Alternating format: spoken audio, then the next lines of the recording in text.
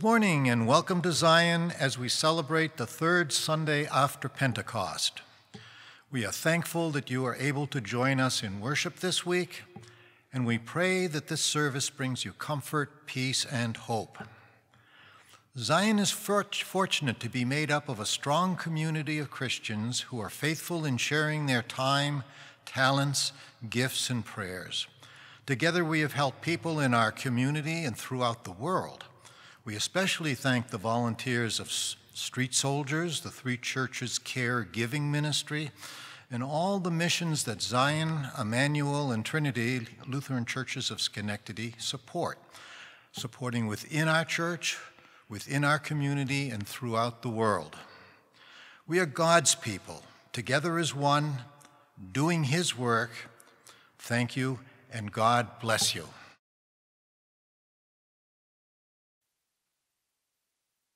We begin this morning in the name of the Father, and of the Son, and of the Holy Spirit. Amen. The grace of our Lord Jesus Christ, the love of God, and the communion of the Holy Spirit be with you all. In the beginning was the Word, and the Word was with God, and the Word was God. In the Word was life, and the life was the light of all people. The Word became flesh and lived among us, and we have seen His glory, full of grace and truth. If we say we have no sin, we deceive ourselves, and the truth is not in us. But if we confess our sins, God, who is faithful and just, will forgive our sins and cleanse us from all unrighteousness.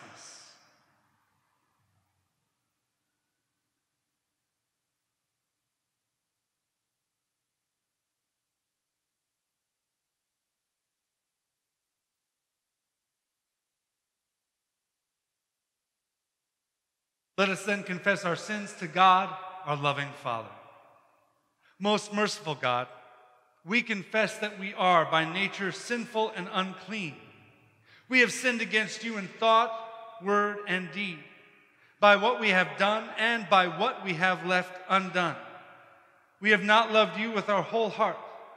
We have not loved our neighbors as ourselves. We justly deserve your present and eternal punishment.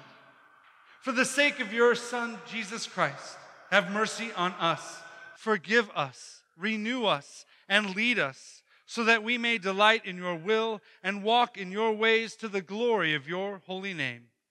Amen. And hear God's forgiveness for you.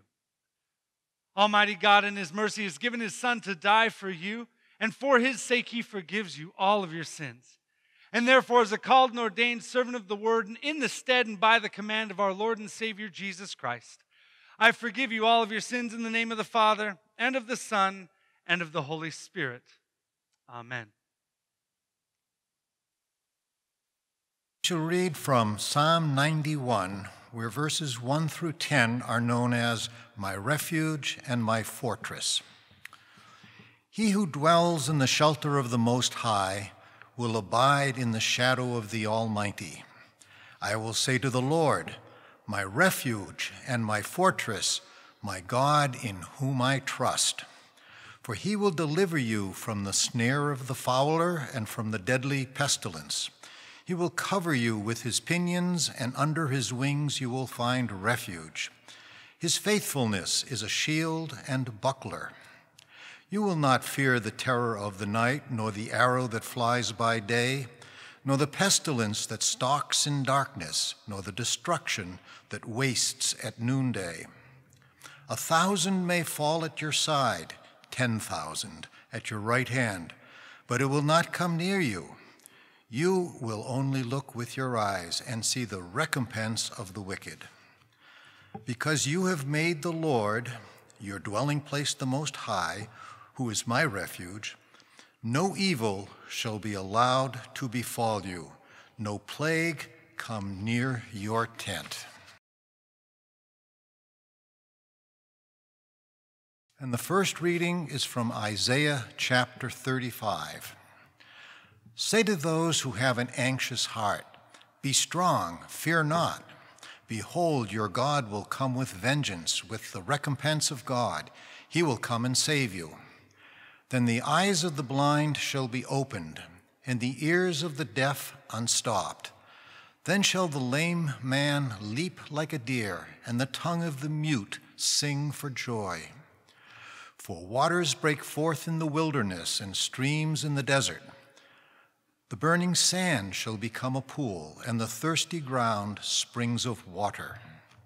In the haunt of jackals where they lie down, the grass shall become reeds and rushes. And a highway shall be there, and it shall be called the way of holiness. The unclean shall not pass over it. It shall belong to those who walk on the way. Even if they are fools, they shall not go astray. No lion shall be there, nor shall any ravenous beast come upon it. They shall not be found there. And the ransomed of the Lord shall return and come to Zion with singing, and everlasting joy shall be upon their heads. They shall obtain gladness and joy, and sorrow and sighing shall flee away.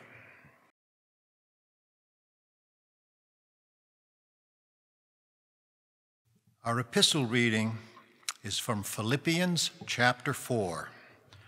Rejoice in the Lord always. Again, I will say rejoice.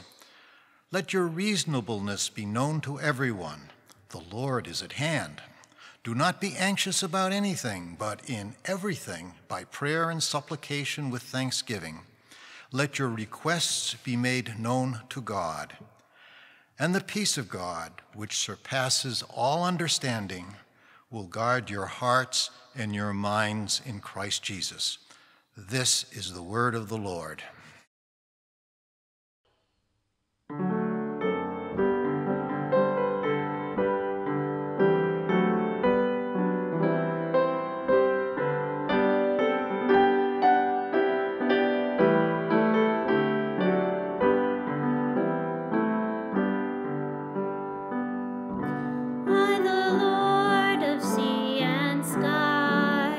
I have heard my people cry.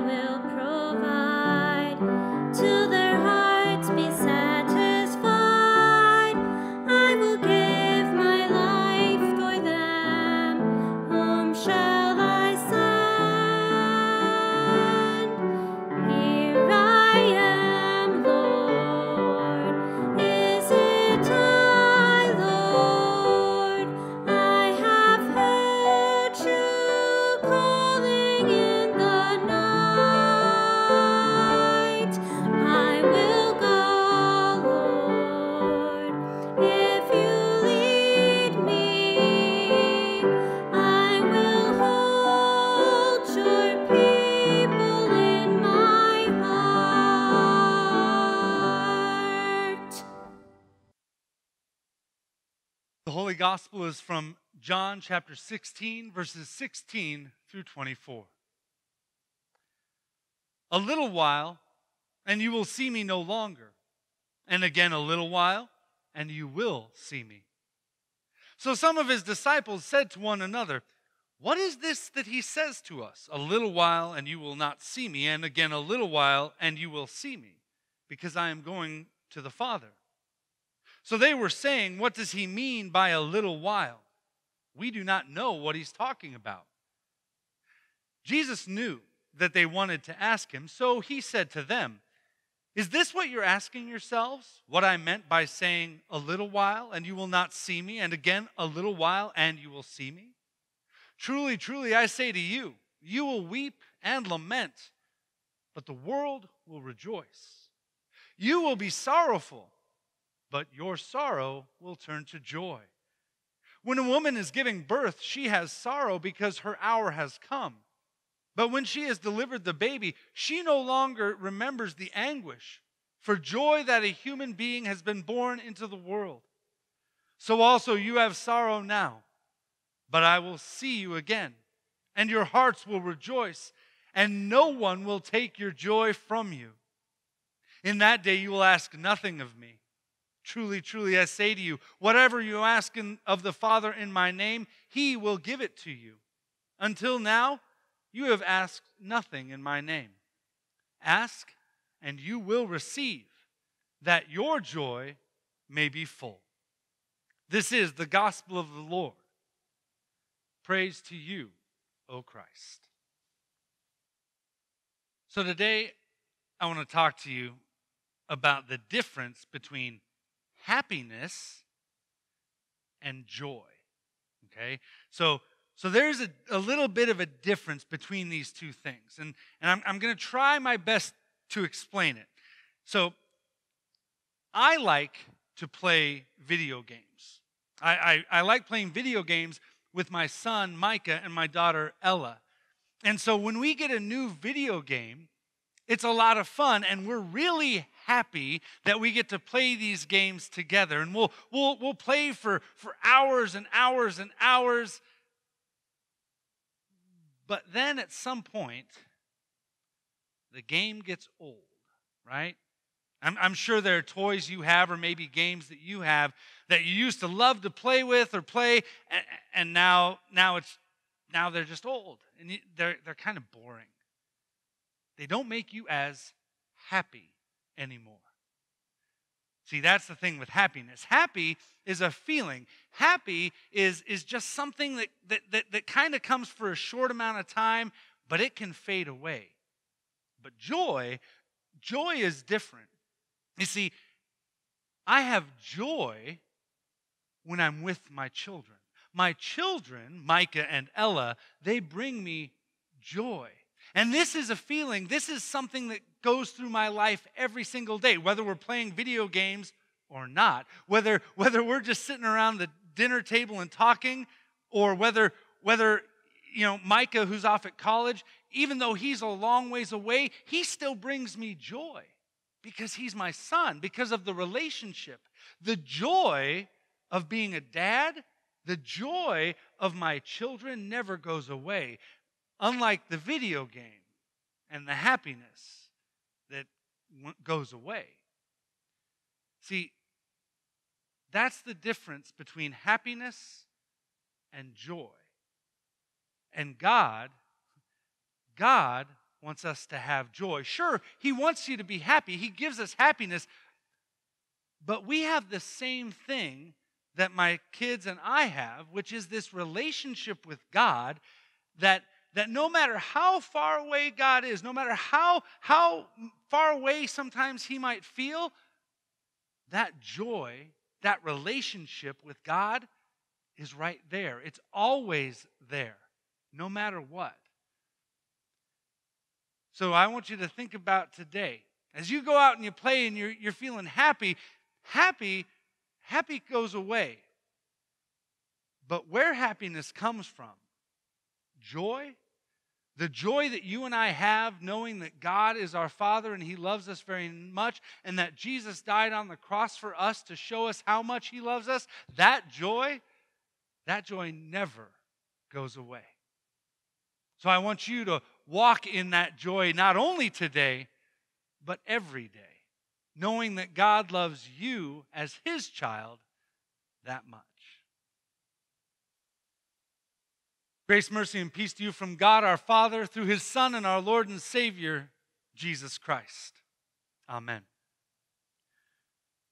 On July 17th, 1955, the doors to a place that's called the happiest place on earth were opened. Disney World, a land where you are transported from your age, whatever age that is, to childhood. A magical world of awe, wonder, inspiration, and imagination. And it all came from the imagination of just one man, Walt Disney himself. When Walt Disney was talking about his magical kingdom, he said this. He said, "Everybody in the world was once a child. So in planning, we don't think of grown-ups and we don't think of children, but just of that fine, clean, unspoiled spot down deep in every one of us that maybe the world has made us forget." And that's exactly what the Disney parks do. They transport us, those of us who have maybe forgotten the joy of childhood, back to that place of pure happiness. But I bet you didn't know this, but there are rules to the happiness at the happiest place on earth. What rules, you might ask? Well, these are rules to make sure that your happiness isn't interrupted by anything, that the magic of the Magic Kingdom isn't ruined by something coming in and breaking the spell. Rules like every single piece of trash has to be picked up, because trash is not magical. So Disney employees have to walk by. If they see a piece of trash, they have to walk by and pick it up. But they can't just pick it up in any old way. No, they're taught the Disney swoop and scoop, where they walk by in a single motion and fluidly swoop down, scoop up the piece of trash, all to make sure that no attention is drawn to the fact that something was out of place in the Magic Kingdom. A few of the other rules that the Disney employees have to follow to make sure your happiness is maximized. Staff cannot use social media or their phones at any time while in the park. They cannot eat while they're on the job, because obviously princes and princesses don't eat, right? They can't wear sunglasses if they're talking to you as a guest. And they have to be on a first-name basis with you. So all of their name badges have their first name so that you can call them that and you feel like you're a part of the family. But my favorite rule of all is the fact that there are words that you can't use at Disneyland or Disney World. Now, of course, we're not talking about bad words. You can't do those for sure. No, there are words that would break the magic spell. Words like vomit. Yeah, if someone is riding Space Mountain and their lunch makes a second appearance, the Disney employees cannot say vomit. They have to say code V. And there are some other words that they can't use, like trash, cleanup. Again, code T, code C. They have a code P and a code U, but I'm only going to let you guess at what those are. You see, every rule, every guideline in the Disney parks are meant to ensure that the magic and the happiness for you as their guest is never ruined, never broken. But what if I told you that the Disney magic and the happiness that you feel there are only a shadow, a picture of another kingdom? Not a kingdom based on make-believe, but a real, visible, tangible kingdom that you can walk in every single day. It's God's kingdom of joy. See, God created and imagined a kingdom of joy for you. Just like Disney World, God created this world from his imagination. And the kingdom that he envisioned for you was to be a place of unending, uninterrupted joy. Just like Walt Disney, God created his kingdom, this kingdom, from a place of pure joy. God created because he enjoys creating. Everything you see, everything he made, including you, comes from a place of pure joy because that's exactly who God is. He is a God of pure joy. Not happiness, not a feeling, but a deep, all-permeating, all-encompassing joy that's woven into every star, every mountain, every lake, every tree, every atom of creation. But some people find this hard to believe. They find it hard to believe because they think that God is just there to be a killjoy. Someone who steals all our fun by giving us these rules to live by. But you don't think that the people at Disney are trying to ruin your fun by having those rules about happiness, do you? No, in fact, you're thankful that they've thought through every part of your experience in order to maximize the happiness that you feel while you're there at a Disney park. In the exact same way, there are things that we have brought into God's perfect kingdom of joy that actually would steal and ruin our joy. It's the sin that litters our lives and our world that ruins God's perfect vision of his kingdom for us.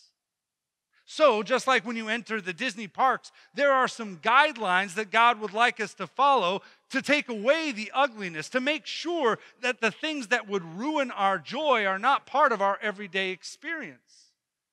Just like at Disney, in God's magic kingdom of joy, we're to take care of the environment around us. Why? Because a ruined environment is not enjoyable. If you can't go and swim in a lake because it's polluted, that's not any fun. If you can't go fishing and enjoy a river, that's not good. So God has asked us to take care of the world around us because a ruined and destroyed environment would steal and minimize our joy. And just like at Disney, God makes sure that we are on a first-name basis with him.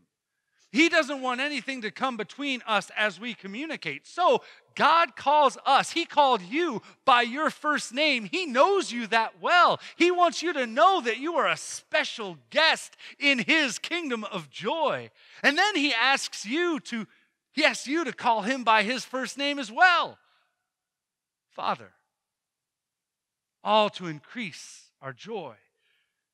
And again, just like at Disney, there are certain words that we aren't supposed to use in God's kingdom. I'm not talking about bad words. That of course, we're not supposed to use those. No, we're not supposed to use words of anger or words that divide us. We're not supposed to use words that cut other people down or words that hurt them. We're not supposed to use words that demean or dehumanize another person, all because all of these words have no place in God's kingdom. All they do is ruin the experience for others and in the end, for us. Because we've pushed someone away and we don't get to enjoy their friendship. You see, God is not a killjoy trying to stop your fun. No, he, like the Disney parks, he is trying to make sure that anything that could come and steal your joy in your life is kept far away from you. So that your experience every day is as joy-filled as possible. But there is one thing that is unavoidable at both Disney World and in God's kingdom. Suffering.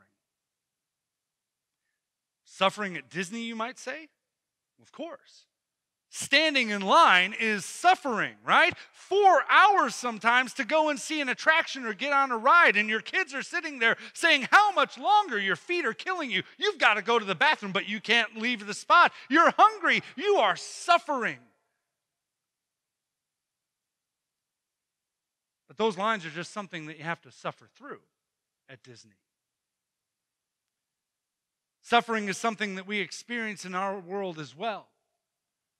Unfortunately, our suffering is much worse and much longer than just standing in a line. People suffer through hunger, depression, racism, and poverty. We have to suffer through war and violence and abuse. We suffer because of disease and death. And just like at Disney, sometimes there's just no way around it. But Disney and God have come up with an ingenious way to help us through our suffering. Bring hope and joy right into it. At Disney theme parks, guests who are standing in line are given hope, real hope, by these signs that they put every so often to tell you how long it is until you get to ride the ride. Every time you see that hope and that number getting smaller, or every time you see that sign and that number getting smaller, your hope grows because you know the happiness that you're waiting for is almost there. It's just a little while longer.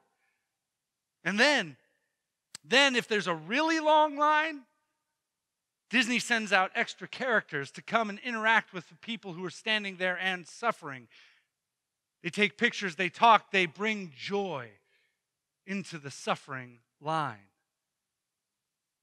God's plan for when we suffer is exactly the same, hope and joy.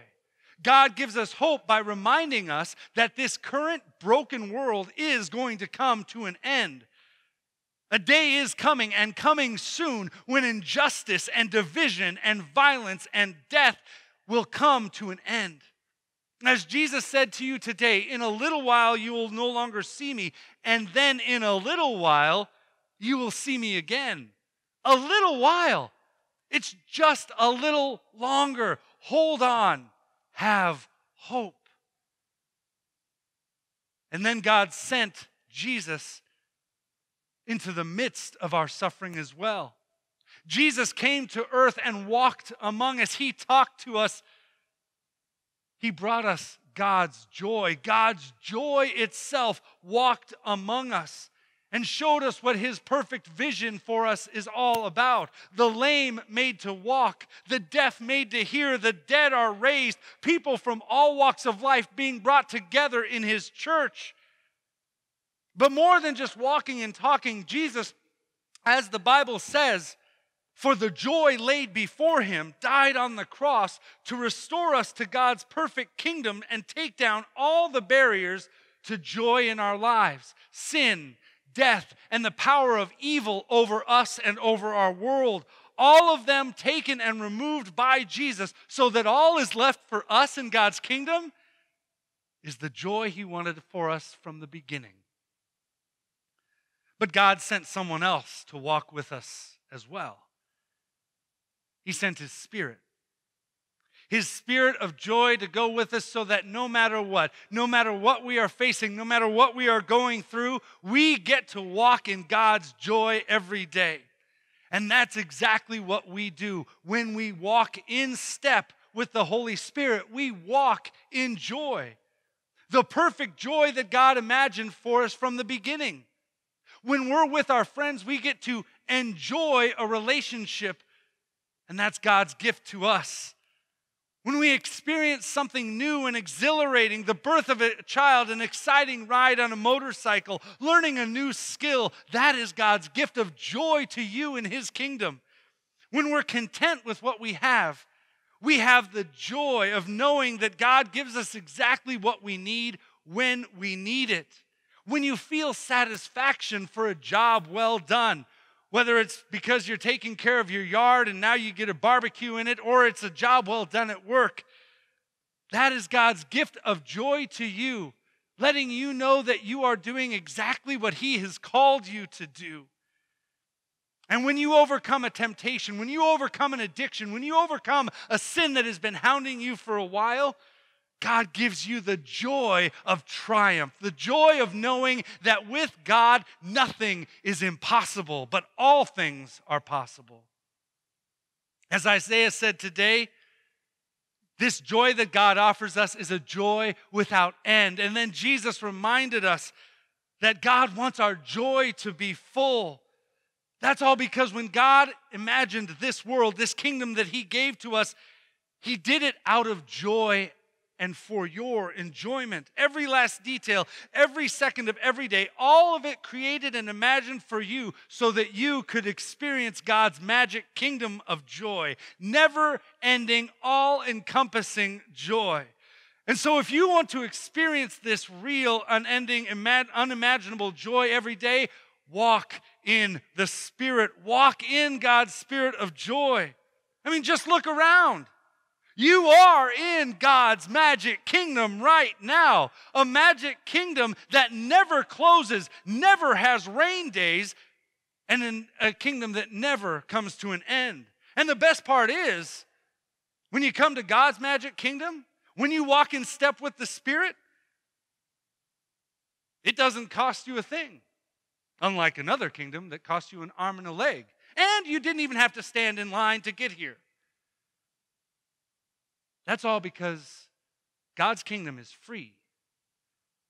Because joy, real joy, God's joy for you is his free gift to you when you walk in step with the Spirit. Amen.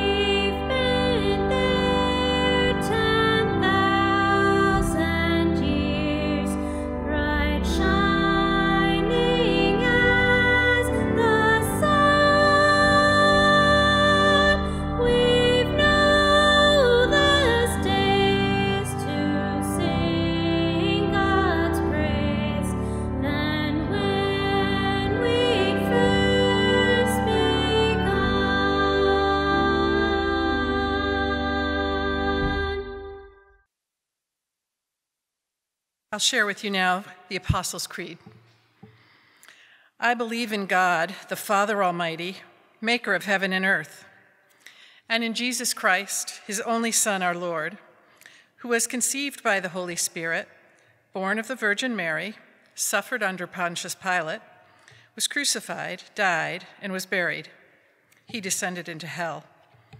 The third day he rose again from the dead. He ascended into heaven and sits at the right hand of God the Father Almighty. From thence he will come to judge the living and the dead. I believe in the Holy Spirit, the holy Christian Church, the communion of saints, the forgiveness of sins, the resurrection of the body, and the life everlasting. Amen. Let us pray now for the people of God and for all people according to their needs.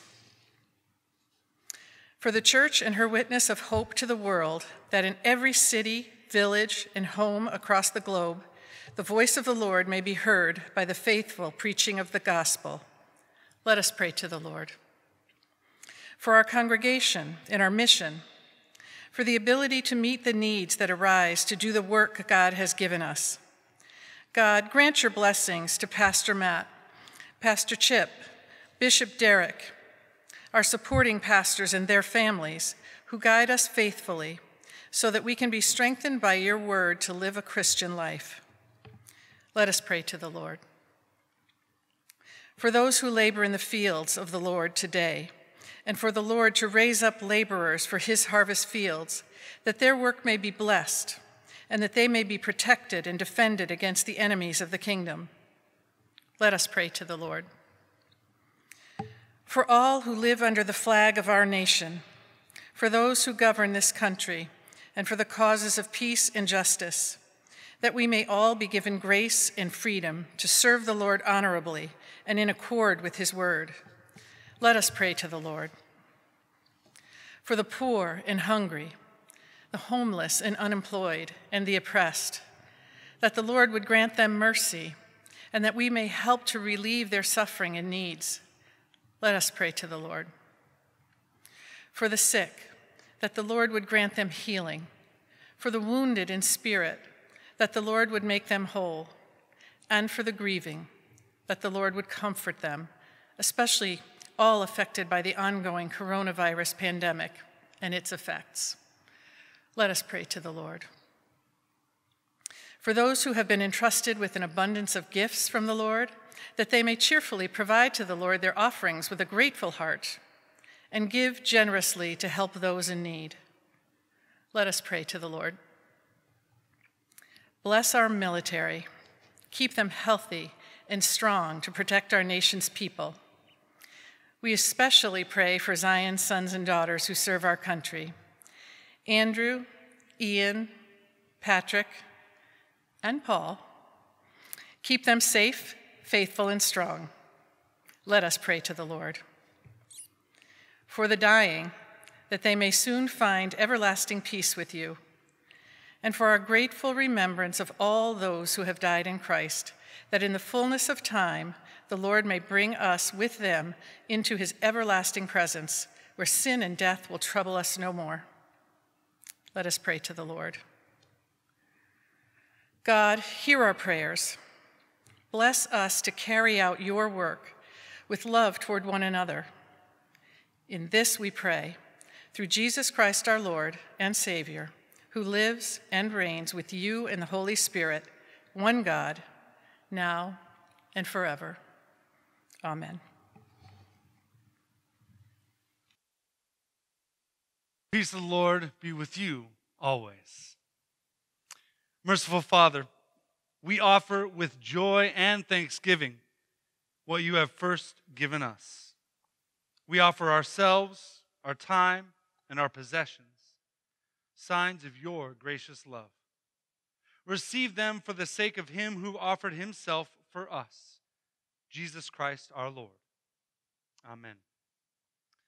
And in the words that Jesus gave us, we pray, Our Father, who art in heaven, hallowed be thy name.